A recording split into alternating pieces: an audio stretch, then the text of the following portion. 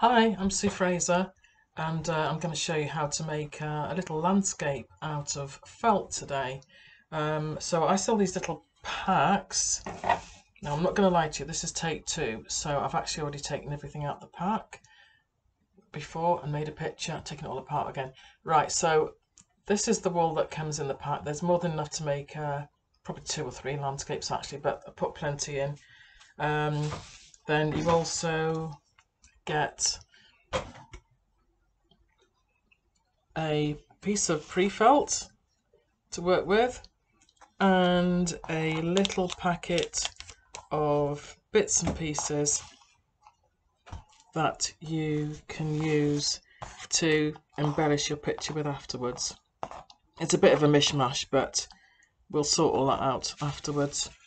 So there you go, you've got your little red roof cottage, some Angelina fibre, some clouds, I don't know what that stuff is made of, and these little things I used to make sheep with. So I'll put that to one side for now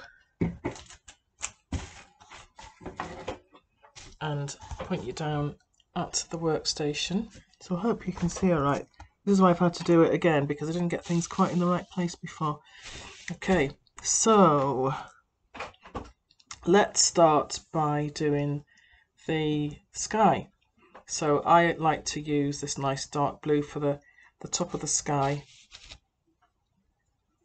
So what you do is you put your hand like this, so you pinch about an inch like that, pull, and then just lay it flat. So pinch and pull, and then try to lay your fibres so that they are maybe at different angles, and that way the fibres will bond together more easily when you wet them, like that. So you can do the first few layers quite chunky, but when we come to the subsequent layers, we're going to make them a little bit thinner and try and blend them a bit. So again, this is a bit messy because, as I say, this is take two, so I've put everything back in the packet again. Right, again, just lay it flat like that. Nice vibrant colour. So we don't want to put too much of the dark blue on because we want it to be nice and bright.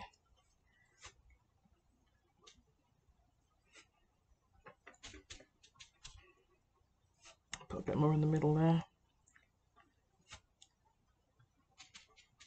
I think the best way to learn is to see somebody else doing it. Right, so yeah, I'm in the cabin today. It's a very rainy day here in Scotland, and we can't go anywhere because we're in lockdown because of the pandemic. So this is a good day to start thinking about putting everything online, because I think that's the way that everything's going these days. Now we've learnt how to use Zoom and Teams and the rest of them. So it's time to start getting digital. So there we are. There's a bit of a stormy sky. It might be nice to put a little bit more of this over the top, break it up a little bit. So I'm working upside down at the moment, so it probably looks completely different to what I'm thinking it looks. So yeah, I hope you're all keeping safe and well where you are. Right, let's do some of the foreground now. Now I like to do quite a dark top and bottom, and then the middle section looks a little bit brighter, and it gives you more of a sense of distance in the middle. Just put these all in here like that. I think it might be nice to maybe make it higher on one side than the other.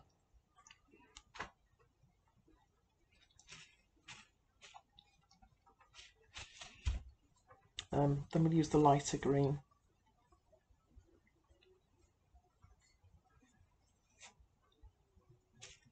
Oops. So I'm doing everything very quickly, but you can just take your time doing yours.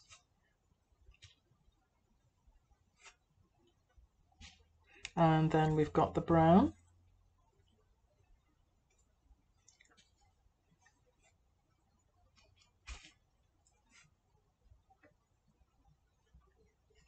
I'll maybe make the brown a little bit thinner. And the yellow, I like the yellow because it sometimes makes it look as if you've got sort of sunshine on the top of a hill. Maybe use a little bit less of that one. Put some at the bottom. It's quite good for making a bit of a shadow. I might take that off, I don't know about that. Let's put a bit more of this in, shall we? But thin, like this, so that you see the other colours coming through underneath.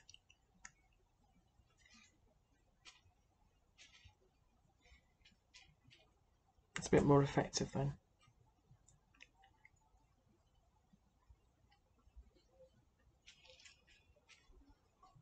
So I'll put it over the top there, just so that you see the other colours coming through. I think we could even make it a little bit more of the sunny side from that side there.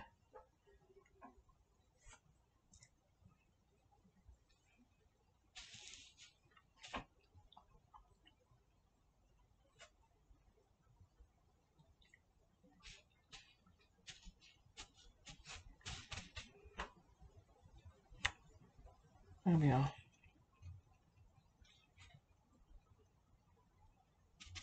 This looks completely different to the one that I made a few minutes ago.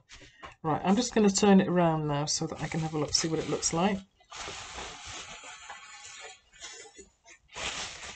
Also gives me an idea of where I'm going to put that little house. Yeah, I'm quite pleased with that. So I think I'm going to put the wee house over this side. So I'm going to plant that somewhere around about here because there's a shadow underneath it. So it looks a little bit like there's a path coming down, perhaps in a little bit further. And then we can put some of the sheep. It's at the top of the hill here. Because they're quite small, I want to put them quite high up so they look like they're in the distance. You could put them down here, but they would look... I think, yeah, you need to do either one or the other, up in the hills or down at the front. So there we are, I've got a nice flock of sheep. The Angelina fibre, that's the sparkly stuff. That always gets wrapped up with it, but I just like to just put it wherever it wants to fall. There's your clouds. Tease them out nice and thinly. And just lay them in the sky. Now with all these extra fibres that you're putting on, they don't necessarily bond to the wool. So what you have to do is to tie them in place by putting some more fibres over the top. So for example, with the clouds, I'm going to put some very, very, very thin wool over the top of it to hold it in place. It does look effective if you put the dark stuff over it as well, but you've got to do it really, really thinly. Otherwise you won't see it underneath. So there we are. The same with the Angelina fibres, that has to be anchored into place as well. And the sheep as well. So again, really thin. And then we don't want them going up and down, we want them to go that way. Horizontally, like so.